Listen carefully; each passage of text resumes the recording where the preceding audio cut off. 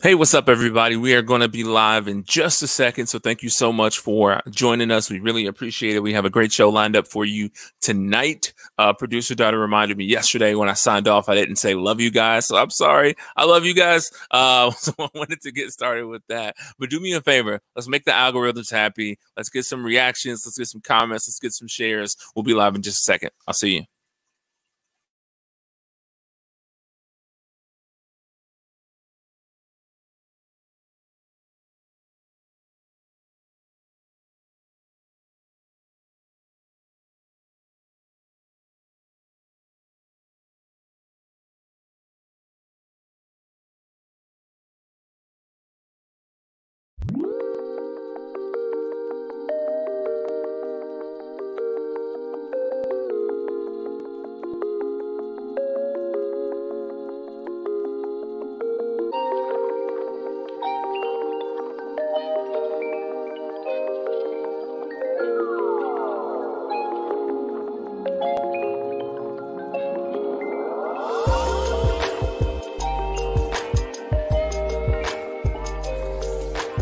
Yo, what's up, everybody? Thank you so much for joining us. This is another episode of Stories We Tell Ourselves. I'm your host, Tony R. Sanders. Thank you guys so much for tuning in on the replay and watching this live. This show is all about mastering your internal dialogue. Well, some may say, like, what does that mean? What is my internal dialogue? It's the stories we tell ourselves, right? It's that little voice in your head that helps you make decisions. It tells you when you're safe, when you're not safe, where you should go, where you shouldn't go, right? So this show, we want to get through some of those barriers that may be holding you back from success. Think about this just for a second.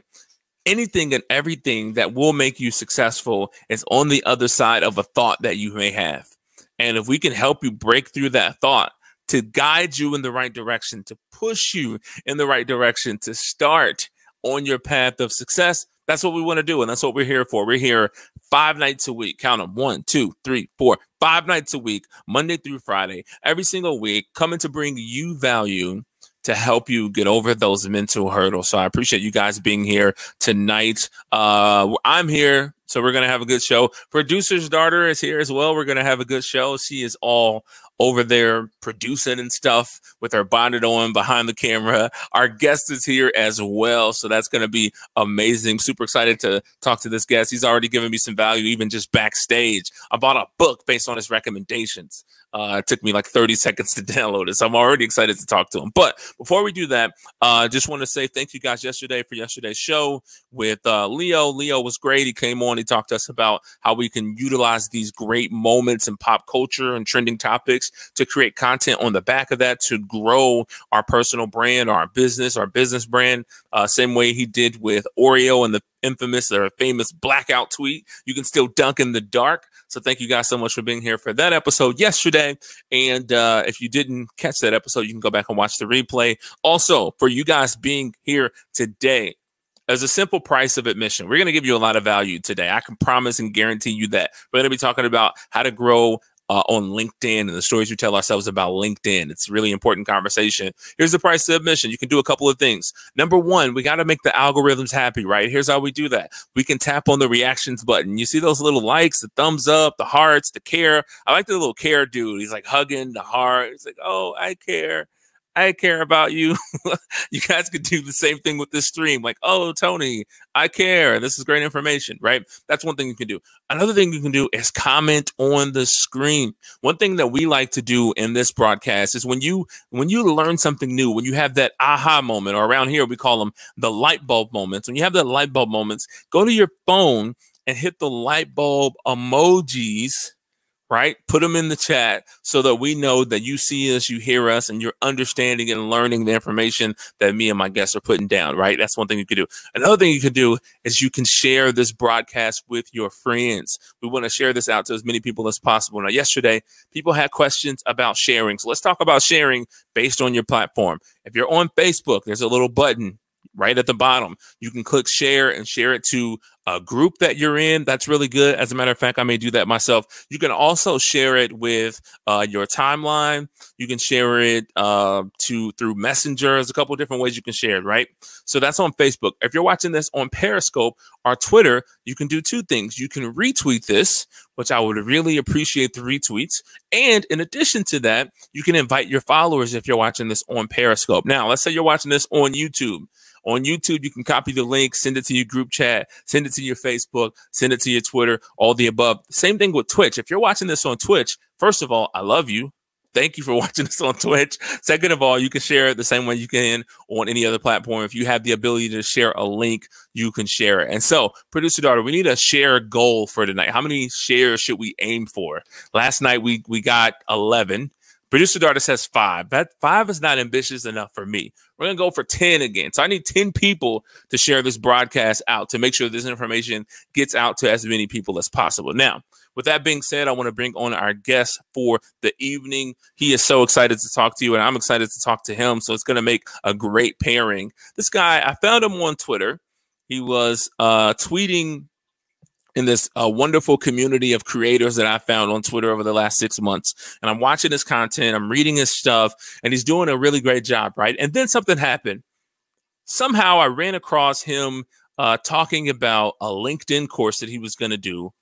And I wanted to be a part of it because no matter how much you know about something or how much you think you know, there's always a little more that can be learned, right? I remember reading a story about Denzel Washington, how he's always taking acting classes because if he goes there and he spends an hour, 2 hours, 3 hours, 4 hours in his acting class, if he leaves one thing that helps him deliver a line a little better, or it helps him, fix his face a certain way to really drive home the emotion of a character or a role, it was worth his time, right? Now, I'm not saying I'm the Denzel Washington of LinkedIn. I'm not. I look good, though. But I'm not the Denzel Washington of LinkedIn. But what I am saying, producer daughter says I kind of look good. That's a great compliment coming from your daughter. But what I can say is, I've used LinkedIn to grow my business, to grow my personal brand. I've gotten clients off of LinkedIn. We still get business on LinkedIn, but that doesn't mean that I know everything there is to know about LinkedIn. So I signed up for this guy's course, paid my money, jumped in the course, and it was just a 101 course. It was like going over the basics. I'm like, okay, maybe I'll get something, maybe I won't.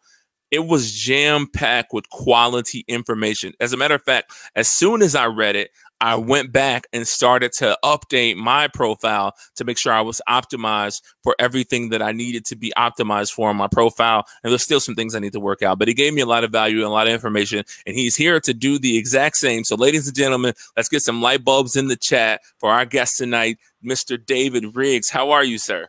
What's up, man? How are you? I'm great, man. I'm super happy to have you here. You're looking good. The beard is looking nice. The hair is looking nice. Everything looks good. It's the quarantine beard. I'm too lazy to shave it. I don't need to. I mean, there's no need to it. I can brush it down. It'll look decent, on a live chat, and that's about it. But the hair is a different story. I stopped cutting it in November, and I don't know why. I basically was just like, I'm not going to cut my hair again. So I mean, you're looking at like 6-month long hair, and it's just we're gonna let it go. We're gonna see what happens. It looks great. I tell you, if I let my hair grow for 6 months without cutting it, I look like George Jefferson. I look really bad. Like I look like I had a reverse mohawk on my head. So we won't do that. I used to have long hair. I used to have it like down to here. Really? Yeah. You'll have to go back and hunt on my Instagram. It's like check it out. Back when I was playing soccer, like. We're talking long. I had no idea why I grew it out that long back in the day, but I did. So that's so funny. Well, man, I'm so happy to have you here. Before we get into the content about LinkedIn, I just want you to give an introduction of yourself. So tell the people who you are and what you do. Yeah. All right, cool. So my name is David Riggs. I am 22 years old.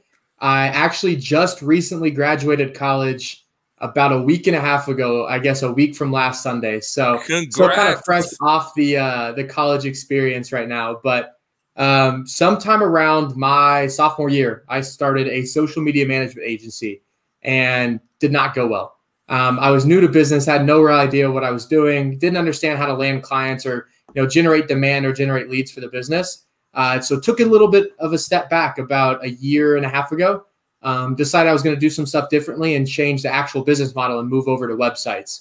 And in that year and a half span, we've probably built around 20 to 25 websites. We focus mainly on personal brand driven businesses, which really comes down to, you don't buy from a company logo, you buy from people.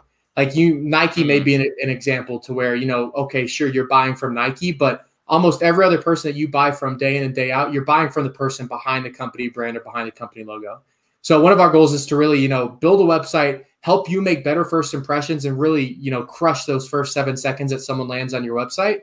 And then really just help you build a business with the website, learn the ins and outs of it and how a website can actually support you and help you meet your goals. But outside of that, I am an avid LinkedIn user. That is my go-to community place. I played college soccer for 4 years. I'm out of shape right now. Don't judge me.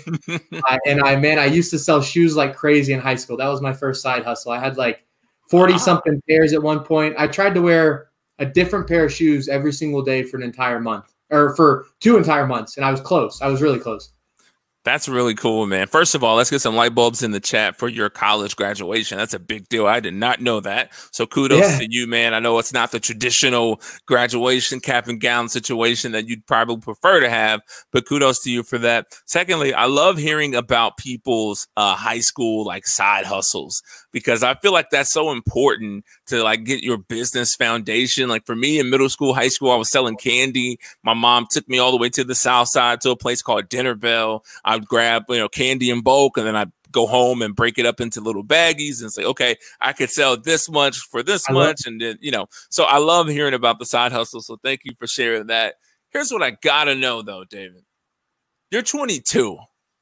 Why is LinkedIn your place of community, right? So like you grew up with social media in the social media age. You got Twitter, you got Instagram, Facebook, TikTok, you got Twitch, you got all these places. At 22 years old, or a little bit younger actually, what made you choose LinkedIn as the place where you're going to kind of plant your flag and say, this is where I'm going to build my community? Yeah, honestly, I think the more I think back about it, I was excited to do something different. But I think in the moment, the real reason, to be super transparent, is I didn't want to post on other platforms. Like I was afraid to start posting, not necessarily motivational content, but like, your educational content, or even just documenting like what I'm doing, like what it's like playing college soccer. Like I just didn't want to create content on either Instagram or Twitter or Facebook, mostly because I had kind of a fear that people would judge me, to be truthful. I think everyone runs into that, and applaud to the people who, tackled Instagram in front of all their friends and family and actually did something with it, or Twitter or something else. But, I took a step back and was like, at all of these platforms, I'm interested in business. I may want to be an entrepreneur at this point. I was like 18 or 19. I was like, I may want to do something on my own. I kind of just want to start talking and posting and documenting. I'm going to go to LinkedIn because, for one, I know no other high school or college kid is going to scroll LinkedIn at night, because that's not the cool thing to do. And two, I was just like, it's different. It's a different skill. I was on there a couple times and always liked the way people wrote. So I was like, I'm going to challenge myself to get on there and actually produce some content as well. I love it, man. I love it. Thank you for sharing that. What's interesting too, and we can talk about this, but people always phrase LinkedIn or kind of frame them in, box them in as, I go on there if I'm a recruiter, I'm on there all day. Shout out to all my recruiting friends that are watching this. I know you guys are on there all day. But number two, they say like, I go on there if I look for a job, right? And so my first question, I guess, is LinkedIn just for job searching and job hunting, or has it evolved to become more than that? Yeah, no, I definitely think it's evolved to be so much more than that. And, LinkedIn will always be at its core job and employment focused, whether it's side hustle job or like full-time gig, you're looking at changing careers, changing location. I think that will always be like a building block of what LinkedIn is. But since it's kind of like sprouted out like a tree does, like the trunk is going to be based in employment and jobs and, helping people find new revenue streams. But take a step back and you actually look at the bigger tree, like you got content, live stream, photo, video, PDFs, carousels, you got networking going in on messaging. You can send connection requests at mass now and connect with whoever you want to do. I really think for me, it's kind of my sandbox for ideas. So, I'll consistently post there, try and generate some demand for my business, generate some leads for my business as well. But, I'll throw content on there that's testing. Like I'm testing out a new idea, a new product. A really good story of that is like everyone on there is very business, entrepreneurial, just they want to help. There's a good community there, but they're very business driven. So a really good example is like, you know, I hopped on there. I was developing an app about 2 months ago. It's still kind of in the works. And I was like, hey, I want people to beta test this app. Just drop a comment below if you want. And I had like 300 people asked to, you know, beta test the app, which is crazy. So I think in it, I've just found a really good community. I've stuck there, but you know, whenever people talk about it, like stories we tell ourselves about LinkedIn is, you know, it's just a job searching platform. If I don't need a job, like I'm not going to stick on there, or I'm not going to log on to LinkedIn. And I think that's the worst thing you can do, because the best time for you to be on LinkedIn is when you still have a job, because none of us are going to know if we're going to get laid off or fired, or if the market collapses and we're not going to have employment the next week. We want to already have that brand pre-built and ready to go, that as soon as something happens, we can lean on that brand to find the next spot. Boom. You just nailed that. You're 100% right. People do run to LinkedIn when it's time to find a job, but you elocuted the problem perfectly. If I already don't know you, if you aren't already building a brand, if you don't already have a presence, then when you run into the community, to the ecosystem, and you just want to take, people feel that. And that doesn't present you in a very good light, right? So I had this video the other day that I posted on LinkedIn, and I said, hey, everyone should have some type of content series. And people are like, I don't need a content series. I'm not an entertainer or whatever. It's not about being an entertainer, right? It's about building up that brand, putting your skills on display, showing people what you can do. So in the event that you need to go in for the ask 6 months down the road, a year down the road, whatever the case may be, then people, they trust you with it, right? And you're an easy yes now. You're a safe yes is a better way of saying that, because people know, okay, yeah, I've been watching this guy do this thing for 6 months. So I know 100% with certainty he has the ability to get this job done, because I follow him on LinkedIn. I'm connected with him there, and he does a lot there to show me that he has the skill set. Also, you just kind of ran through a couple of the things that LinkedIn itself as a platform has done to make it more like other social media platforms. That's one thing I love about your course, and I won't give too much away, but you're like, LinkedIn's not like Instagram yet, but it's getting there, right? Now you can do video, you can do carousel posts. There's a lot of similarities there. You can, for some accounts, you can go LinkedIn Live. I don't have it yet. Come on, LinkedIn. I need to get it on a beta for LinkedIn Live. We'd be live on LinkedIn right now. But, you know, there are a lot of things that they're doing to work on making it more of a social media platform. So thank you for sharing that information. Let me do a couple things real quick just to kind of reset this live stream. If you guys are just tuning in and you're wondering, what is this crazy show? Well, this show is called Stories We Tell Ourselves. I'm hosting this show live on Periscope, Twitch, Facebook, Twitter, YouTube, all those places. And this show is also about helping you master your internal dialogue. I want to help break through some of the mental barriers that you may have in your mind that are making you overlook some of the opportunities that may be right in front of you, like LinkedIn. And that's what David is here to talk to us about. The guy over here, David Riggs, he's here to talk to us about the stories we tell ourselves about LinkedIn, how we're missing this tremendous opportunity to grow our business and grow our brand. I want to thank you for all the people who are sharing. I saw Michelle share this. Camille Hollis shared this. Chris is here. Randall is here. Tonisha is here. She shared it as well. Got a couple of retweets on Twitter. James Desmond, thank you so much for retweeting this on Twitter. Jason Bonner, thank you so much for being here. I appreciate it. Okay, back to you, David. Sir, here's the question that I have about LinkedIn. When it comes to LinkedIn, like we have an audience of people who aren't owning it at all because they feel like, you know, it's just a job. I feel like we already addressed those people.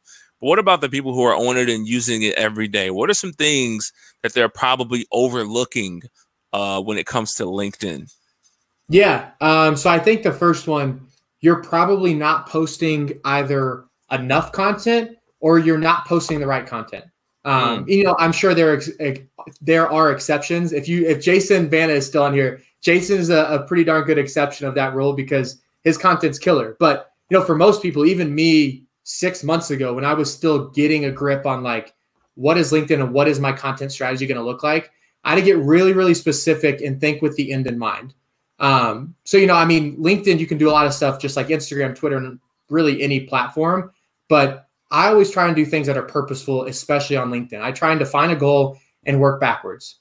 So I think a really good applicable tactical step for, any creator out there is going to be defining a goal before you actually post, and making sure that goal aligns with your business. So really, clean, easy example of this is going to be growing an email newsletter. Every single post that I have, almost every single one, I'll make a post. The first comment, inspired by Jason, actually will be, hey, if you like this post, go click this link, subscribe to my newsletter, and I'm going to give you even more content like this to your email biweekly. And it's basically a quick overview, a quick call to action to push people there. But it fits my brand and my business because I want to educate people on LinkedIn. LinkedIn and also on email. I want to grow that email list and potentially, eventually use that as another revenue driver for my business.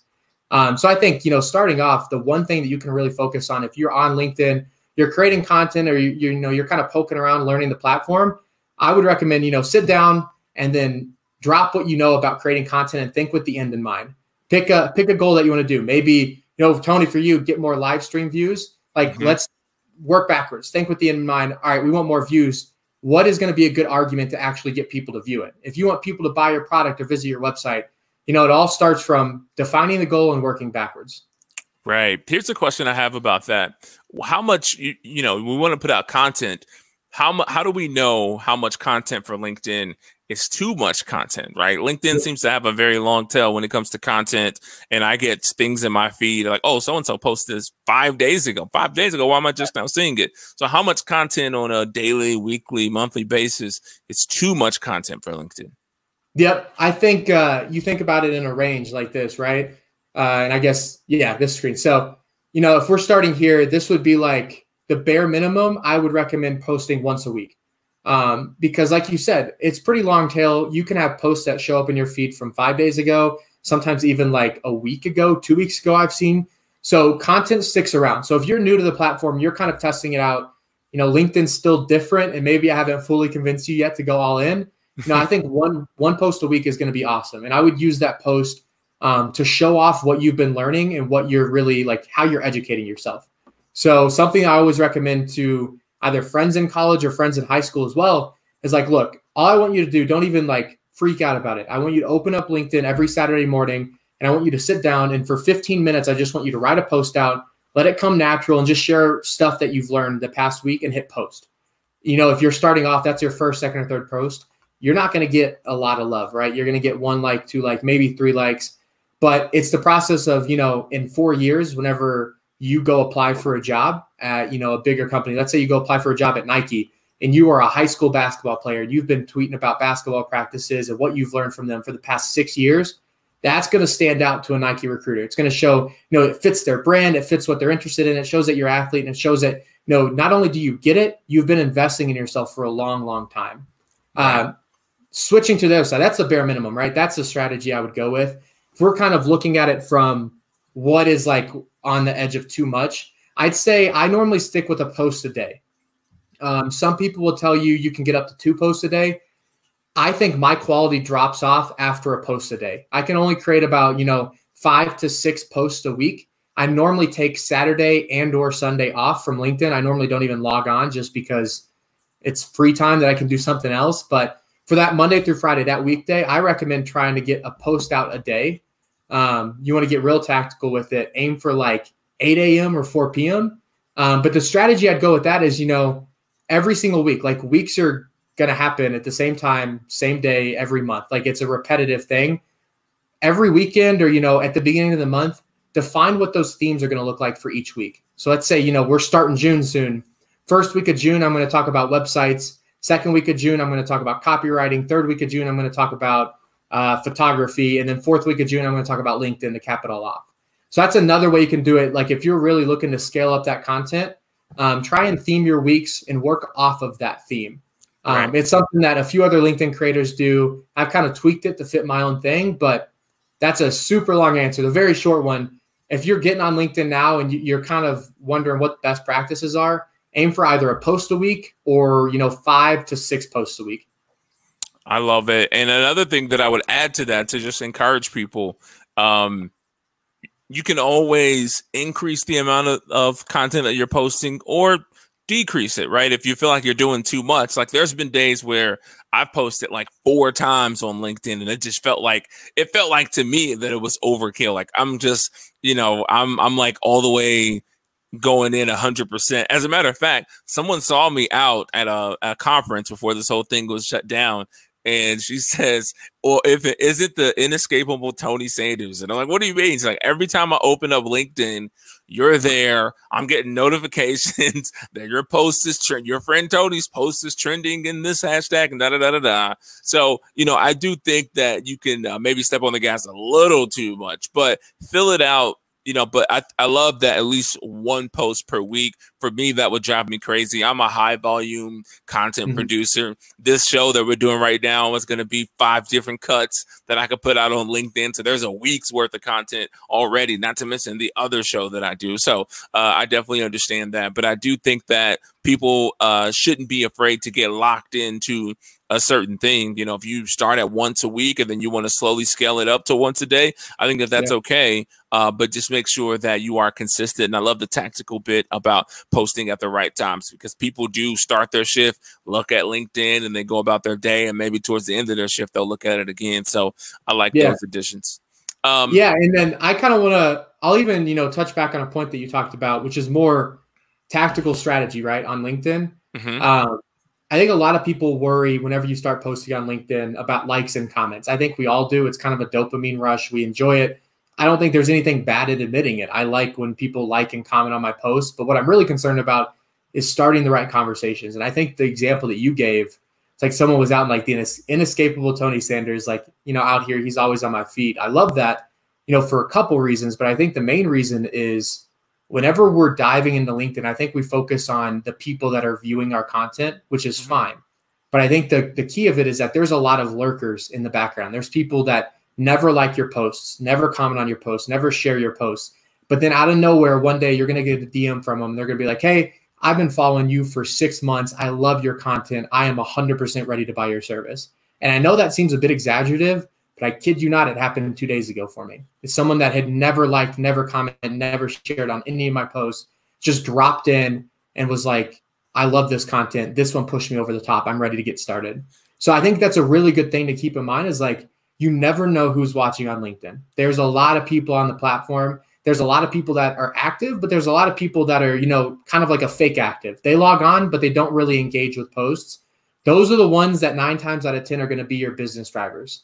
Likes don't build a business, revenue builds a business. And the people that are kind of hiding behind the scenes are the ones that are really paying attention to what you're putting out. So that's why I'd encourage you, like, if you're getting on and you're getting no traction, forget about it, because it's going to speak to someone else who's also not, engaging on posts. That's not their style. They just kind of keep like a bird's eye view of everything. And when they find somebody that they like, they go all in on them.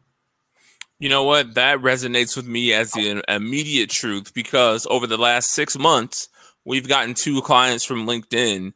And these are like, we're providing monthly services on a recurring basis for them. Neither one of them initially liked any of my posts, commented, shared. Actually, to this day, they still haven't. But they DM'd me and said, hey, I love what you're doing. If we could take that and apply it to my business in some way, shape, or form, that would be extremely valuable to us. And I'm like, all right, let's see how valuable it is, right? So then I go in and we do a deal. Another thing that's happened is I have had someone comment on my post and then say, hey, such and such, share this with me. Now, they didn't share it on LinkedIn, but they made copy the link to it, text it to them, emailed it to them. Hey, I'm over here because so-and-so who on LinkedIn, who, by the way, still never comments on any of my content, but she's sharing it with people, right? So it's an amazing thing. And there's a lot going on that you can't see than what you can't see. And I have a theory about that. I think that people on LinkedIn may not comment or share as much sometimes as other platforms, because a share or a comment or a like on a post on LinkedIn, it's almost like you're publishing a post, right? Because almost everyone in your network can see, like, oh, David Riggs likes this post. Yeah. Well, let me go see what David Riggs liked. And if it's not exactly 100% on brand or on message with what you're currently doing, some people won't like it. But that doesn't mean that they don't see it. That doesn't mean that it didn't have an impact for them. So I appreciate you sharing that. Here's my final question for you. I get on LinkedIn, right? Let's say I'm watching this interview. I'm eating this up. I'm blocking out the stories I tell myself about LinkedIn. I'm going to put those stories aside. I'm listening to the stories that Dave and Tony are telling. I'm going to jump on here. So I start posting content. I'm doing my one post a day. Everything is happening, but I'm not getting any followers. And I look at Dave's account and he has over 15,000 active followers on his LinkedIn. Why isn't this working for me? So how could I start to build an audience on LinkedIn if I'm starting from scratch, if I'm starting from, zero or very close to zero connections?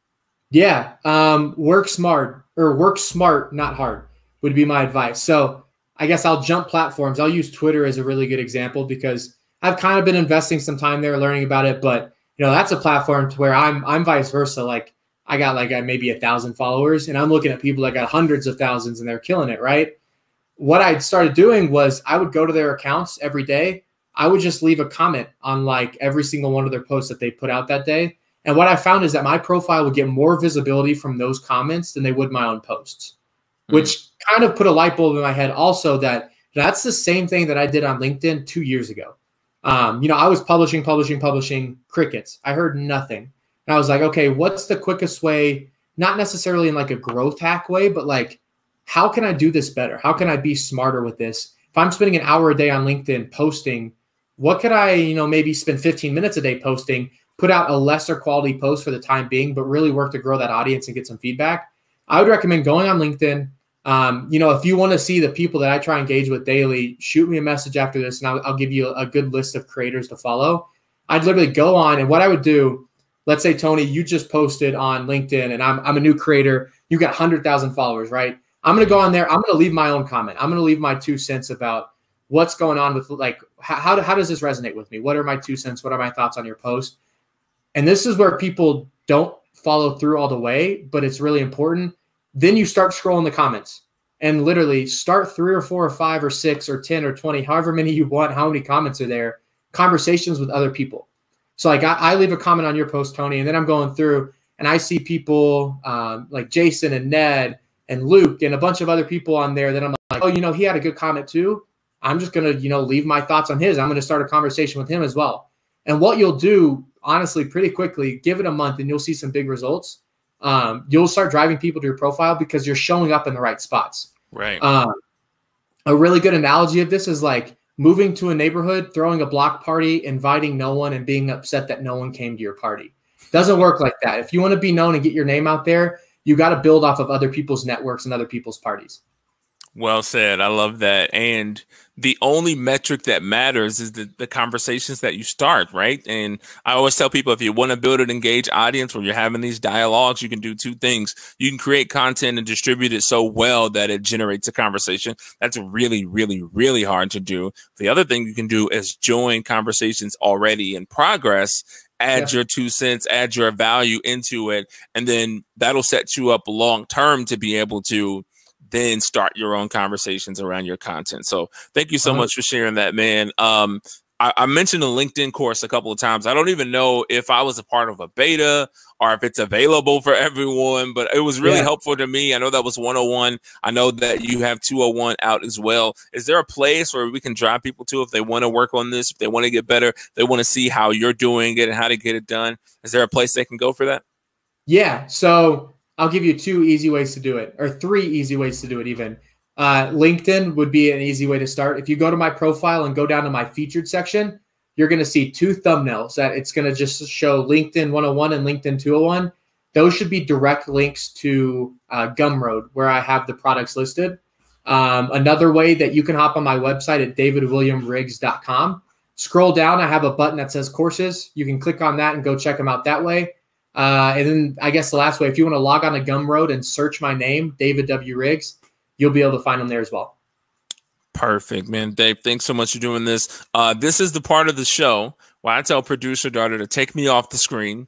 I only leave David on the screen, and David, this becomes your audience now. So everybody watching live, everybody watching this on the replay, you get to tell them whatever you want to tell them. If you want to tell them that you hate my beard, you can tell them that. I don't recommend it because they love me. But if you want to tell them anything else, any final words, parting wisdom about LinkedIn, where they can follow you, connect with you, all those things, this is the time to do that. So producer Dara, take me off the screen. David, the audience is yours. All right, let's make it happen. I'm trying to think. The first thing I will say is that if you are, a social media connoisseur like me, then you will probably want to either come follow, engage with me on other platforms. I am most active on LinkedIn and Twitter. And right now I'm super into growing an email newsletter, which I have no idea how to do. It's going pretty well. We're encroaching on about 175 subscribers. Post it bi-weekly. It's a pretty cool, unique format. If you're familiar with James Clear, it's a 2x2 format. So I ask you basically 2 questions in the email to prompt you to think about a different way that you can strategize or really grow your business or grow your LinkedIn or grow your social media. And then I also give you 2 people to follow it on social media that are really good examples of more or less doing what I'm talking about as well in that newsletter. So if you want to do that, you got to go to davidwilliamriggs.com/subscribe. You'll be able to find a newsletter there. The one thing that I would leave, I didn't touch on it a ton in this, but it's something that I think about daily. It's something that is really important, I think, for everyone to think about is consistency. I honestly hope that if I'm known for anything, when I die, it's going to be the value of consistency. And I'm going to be known as a dude that was super consistent. And I know that sounds a little crazy that, that's the one thing I want to be known for. But, there's business, there's entrepreneurship, there's marketing, there's sales, there's VC, private equity. There are so many different things you can be really good at. But all of those are job titles. None of those are going to, stick with me forever. But a characteristic like, consistency will. And I think, I started this kind of weird entrepreneurial content journey when I was 18 or 19 years old, right? And I quickly learned that consistency matters. It's going to feel like you are hammering away at the same wall with no results for the first month, 2 months, 3 months, or 4 months.